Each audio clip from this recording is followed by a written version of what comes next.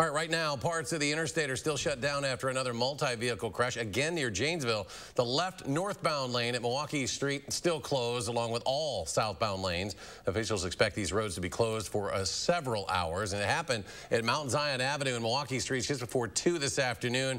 Here is some images from the scene. There also some video of the smoke that could be seen in neighborhoods near the crash as vehicles were burning. Authorities have not said, though, if anyone was hurt in this incident. That crash, nothing new. We have seen several crashes throughout the holiday weekend and now into the week. Amanda Quintana is here to put it all into context for us. Amanda? Yeah, well, Eric, State Patrol just gave us some data on the amount of crashes they saw this weekend, saying just in the southwest region of the state, Columbia, Dane, Dodge, Greene, Iowa, Lafayette, Rock, and Sauk counties, they responded to at least 30 crashes over the 4th of July weekend. 20 of those involved property damage, and people were injured in 10 of those crashes. I-3990 has seen a lot of messy crashes in that time. The highway has been especially dangerous over the last few days.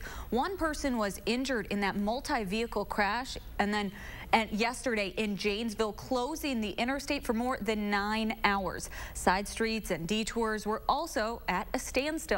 A similar scene to what we're seeing today, just a few miles north. This time, the crash causing a fire.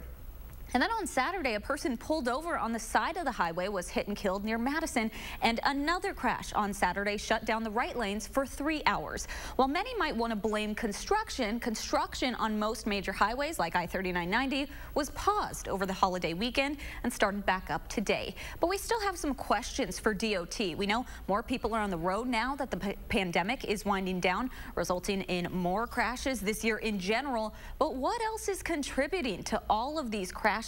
We're asking those questions, and we'll bring you answers when we hear back. All right, Amanda, thank you.